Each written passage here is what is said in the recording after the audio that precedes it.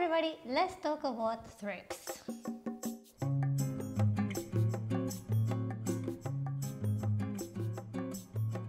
I think one of the worst things about thrips is that they're very tiny, and because of this they're very hard to spot. The adults are long and skinny and they're usually black, and you can find them on top of the leaves or at the bottom of the leaves. Another thing about thrips is that the adults can actually fly. In my experience, I haven't seen them flying, but they can fly. I think it is because they're very tiny, so it is hard to see them in the air. Now, the larva is even tinier, but you will be able to see them in leaves that are darker, because the larva looks like white small dots.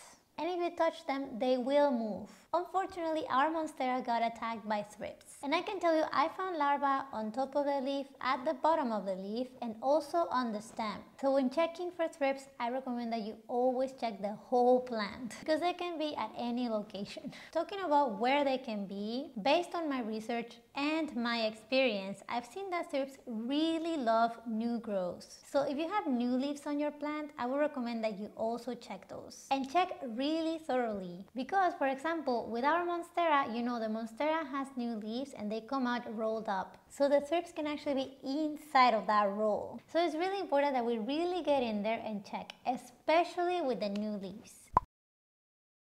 Common symptoms with thrips include the discoloration of the leaves or white and silver streaks. Since they suck the sap out of the leaf, they're basically sucking out the life of the leaf. So if the problem gets worse, you will see that your leaf will have brown edges or brown spots. This will feel dry and they will lose the color. With our monstera, we had yellowing of the leaves and then it will become brown. A very important fact about thrips is that they reproduce asexually. This means that they don't need a partner to reproduce, which is pretty bad because that means that they can reproduce even faster. So the way that it works is that adults lay eggs.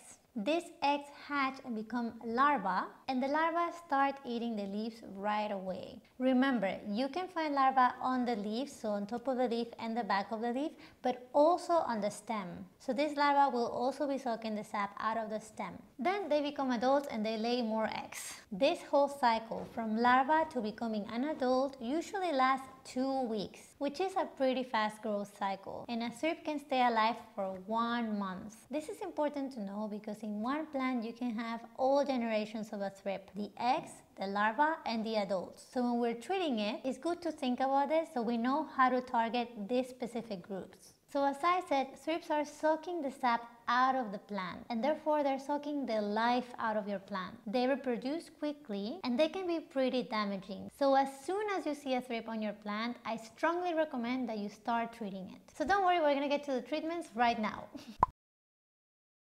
In my experience and based on what I have seen with other indoor gardeners, thrips are pretty difficult to get rid of, but it is possible. If the problem is not too big, you can go for natural treatment. And the first thing that I would recommend is that you check the whole plant and the plants that are around this plant. Make sure that the thrips have not attacked your other plants. And then once you identify the plants that have been attacked by the thrips, separate them from the rest of your collection so you can control the problem. So the first thing that you need to do is to shower the plant with high pressure water. This is to really get as many thrips off the plant as possible. Now, if you do this method, make sure that the water is not too cold or too hot, and try to prevent the water from going to the soil. We don't want to overwater our plant.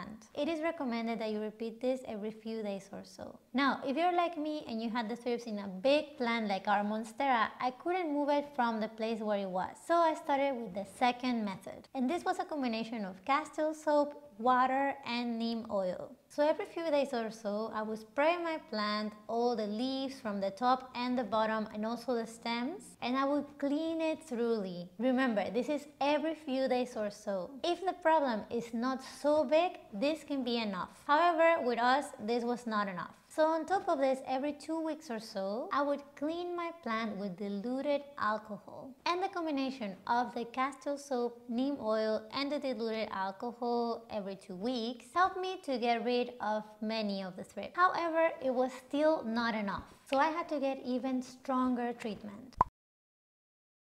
After trying the natural methods and not being successful, I turned to this product. The brand is Flor and it is sold here in Germany. These are chalky sticks that you stick in the soil and they work as fertilizer as well as an insecticide. So the way that they work is that you put them in the soil and you water the plant. Now I gotta say that when I put those sticks, I still was cleaning the leaves and the stem every week just to make sure and prevent that the infestation would go bigger. And I can tell you that about 2 weeks from sticking those in the soil, I stopped seeing thrips. I really like the method because you just have to stick it in the soil and then it does its work. Every time you water your plant, the roots are absorbing this substance, but then when the thrips are trying to suck the sap out of the leaf or the plant, they suck this substance and this kills them. I can tell you that I haven't seen a thrip in a month or so, and this is so cool because I have been dealing with this for a long time. So if I see a thrip, this is gonna be my go-to solution. However, I always say that prevention is key. So try to check your plants every week from the top of the leaf, the back of the leaf, and the stem, and always clean them. I'm using a solution that includes peppermint essential oil, which is a great preventive measure against pests. So I would also recommend that.